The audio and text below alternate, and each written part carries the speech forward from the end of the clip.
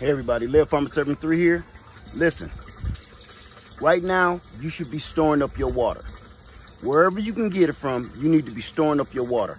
I got 55-gallon drums all around my land. You can do it however you want to. I don't care if you even store your water up in a trash can. Just make sure you're storing water. Store water to be able to water your gardens. Store water to be able to drink. Store water for all other kind of reasons. To bathe, okay? A lot of reasons why societies fail is for poor hygiene. Just do your history and you'll figure that out yourself. But do everything you can right now to store up your water.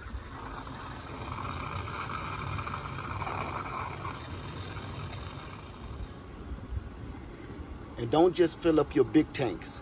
Make sure you got enough tanks that's ready to go when you are. Just like your solar power and your food, you want to be able to take your water with you too. Don't just stash a bunch of water around your land, around your property, where it's going to stay there. Because if it stays there, that's where it's going to be. If you need to pick up and leave, your water is left behind.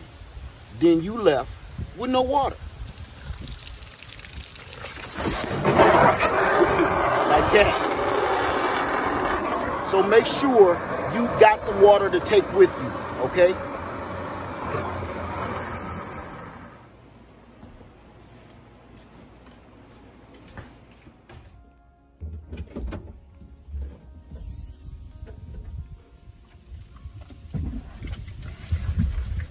This way, if you have to leave in a hurry, all you got to do is grab a few of your jugs and go. You don't have to worry about siphoning out no water that you've stored in one of your giant totes or anything. All you have to do is grab and go.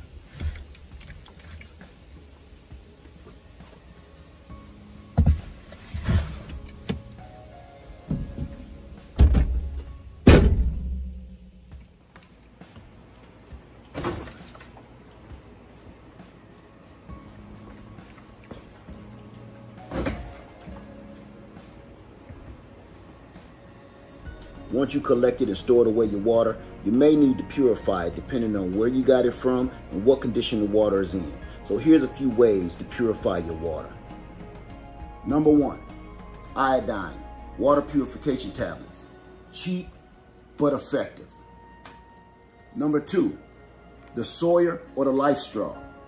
Easy to find, very cheap, and easy to fit in any backpack you got. If worse comes to worse, good old-fashioned bleach. Never fails.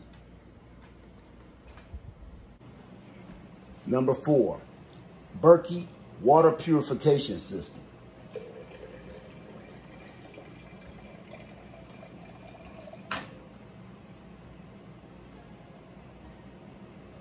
Oh yeah.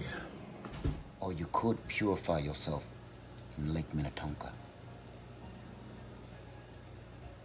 Number 5, a water distiller. Good old-fashioned distilled water. That's one of the best ways right there. Or you can even make yourself a sand, charcoal, cotton, gravity-fed biofilter. Those are pretty common and easy to make. But do me a favor. Make sure you purify your water in Lake Minnetonka. Because just because you have water does not mean it's always safe, okay? You may find water somewhere.